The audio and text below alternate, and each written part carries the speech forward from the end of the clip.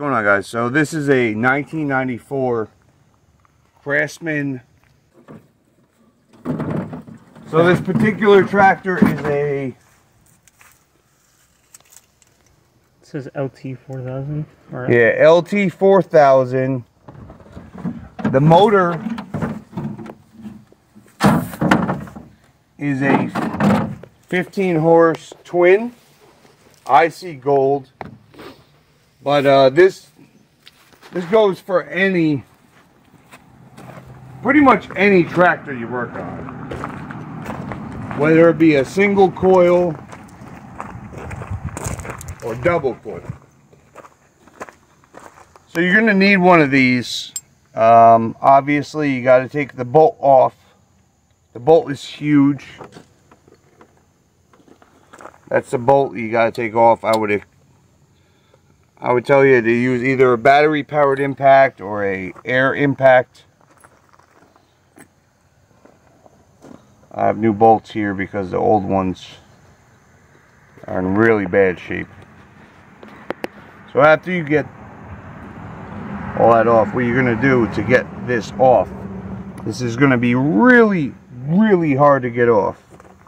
So what you're going to do is use one of these. This is it's not a flywheel puller, it's just like a 3-jaw puller. You can get these cheap on Amazon, probably like 20 bucks. So you're going to find bolts that screw into it. Alright, press pause. So what you're going to do is you're going to tighten these real tight. You may not have enough room to actually put the bolt in. What I did to get this flywheel off, you see this hammer here? This is maybe a 2, maybe a 3, or maybe a 4-pound hammer. What you're going to do is you're going to put a lot of tension on this, where it's pushing on this wheel like that. So you're just going to keep tightening these bolts evenly with a wrench, and then you're going to come around, you're going to hit it here, hit it here, hit it here, all the way around. Now you're going to want to hit it like, you're going to want to give it some good slams. This is from 1994. Look how bad the rust is. Okay? Then you're going to retighten these. Go around, hit all the way around. These should loosen up a bit. Retighten them. Also, do not forget, around here where the threads are, douse it in PB Blaster. But you're just going to want to keep beating it all the way around. Don't hit the magnet. So when you come here, you can hit here and you can hit here. Do not hit here. So eventually you'll get it to where you can get this off. Once you get it off, grind all this down with a wire wheel brush and put Never-Seez on it. And obviously, if you're doing this, it's either because you broke the shear pin. Come on this side. You see this little notch? So either you broke the shear pin or your alternator is bad. Well, it's actually, I think it's called a stator. And they're like, cool, I got this apart. And now you flip it over and you're missing a bunch of magnets. So, what I'm going to teach you today, besides pulling off the flywheel, which was seized, if I recorded this, it would have took me about an hour and a half, about an hour to get this flywheel off. So to save you the trouble, I explained what I did. Don't heat it up. Because if you look right here, see if I can wipe some of this away. Anyway, there's a rubber seal right here. If you heat it up, you're going to melt that rubber seal. Then you're going to have to replace that seal as well. So, you got it all off. Got your alternator, stator replaced. But your flywheel is destroyed now. But it's not. What you're going to do, you're going to buy JB Weld steel reinforced epoxy. Okay? Now this is how we're going to get our magnets back on. And a guy showed me on YouTube, there is another video on how to do this. But he did it in a way that is, it's way harder than it has to be. This is a real easy job. So you're going to need a Dremel with a grinding bit on it. Mine fits really loose. So hopefully I can show you. You're going to come in here, turn the light on, and bring it close.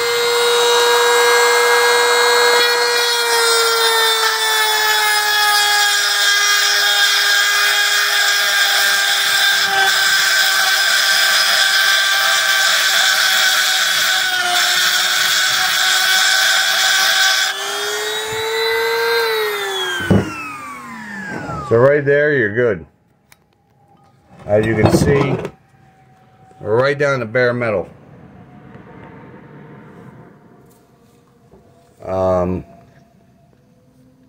Obviously, something's wrong with my chuck. It's not holding it. But you're going to do this to all of them. Nice shiny metal. And we're going to wipe both of this down with alcohol, or you can use just a generic brake cleaner. And then the biggest thing you need to know is the polarity of each magnet, which I'll go over later. But you don't need to clamp it because you're going to put it in place like this.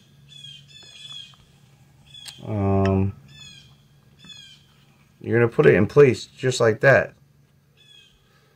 And if you look, there's zero gap. And the gap that is there is going to be filled with epoxy. So that's the biggest thing you need to know, is the epoxy is going to take up the room.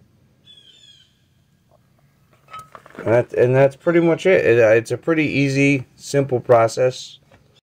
Alright, so I got all the magnets nice and clean. I actually used sandpaper. I would use sandpaper instead. You just put the sandpaper down, put the magnet on it, and scratch it up. It's safer. So what I did is I washed everything in Dawn. The magnets and the flywheel with Dawn and hot water. And then I dried it all up, and then I re-cleaned it with brake cleaner.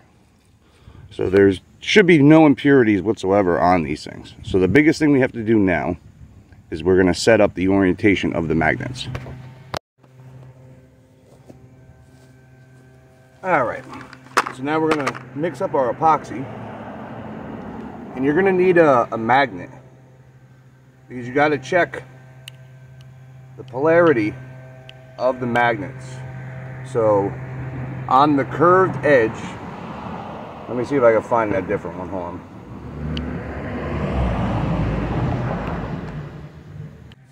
Let's see. Okay. So you're going to need a decent magnet, and you can see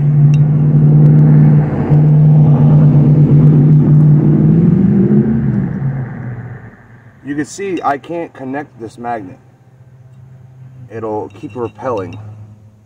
You see?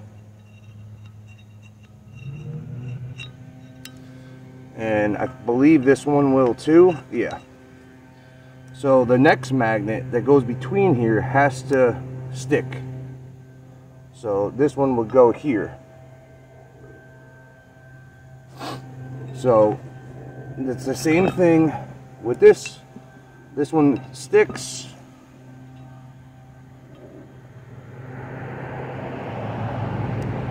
That one sticks. This one doesn't. So the next one you have to find will stick. So this will be the next one.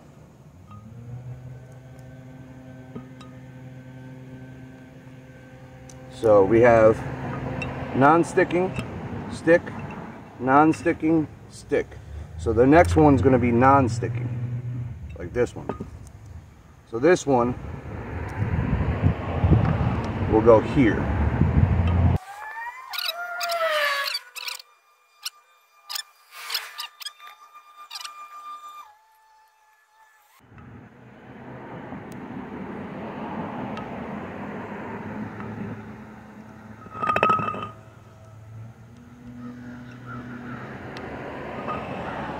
We'll double check.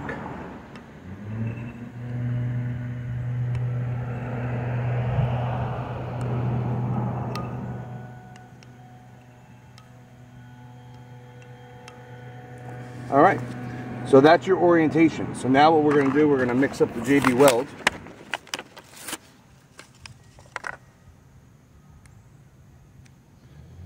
Now you only have 5 minutes to work with this stuff.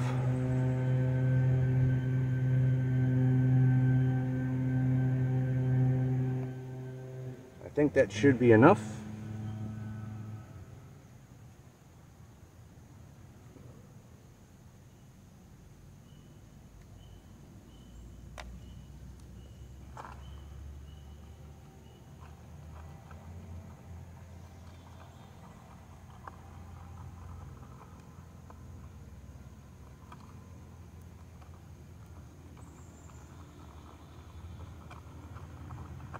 So now all we're going to do is take one of our magnets off.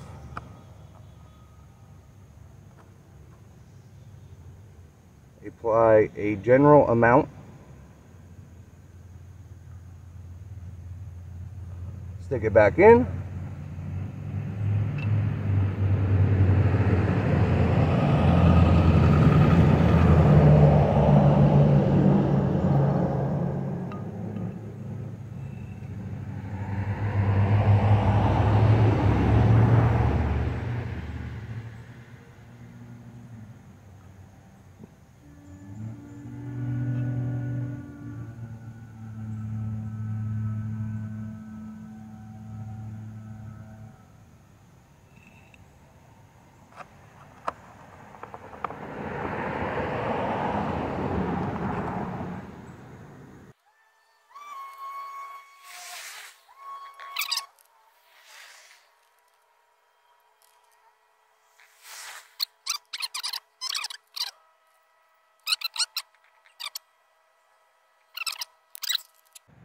Get you a close-up shot.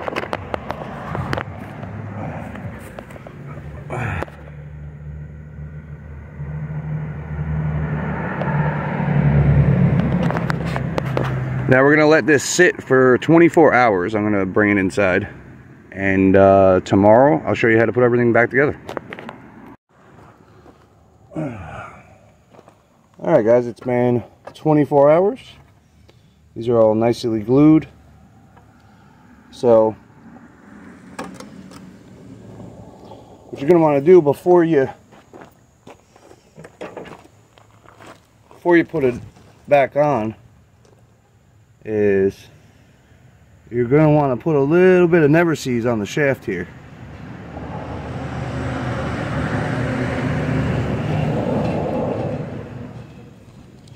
That way if you ever have to take it off again, it's not going to be that big of an issue. So if you did everything correctly, you should be able to put your flywheel down just like that, and you should be able to spin it freely. You shouldn't hear any magnets scraping.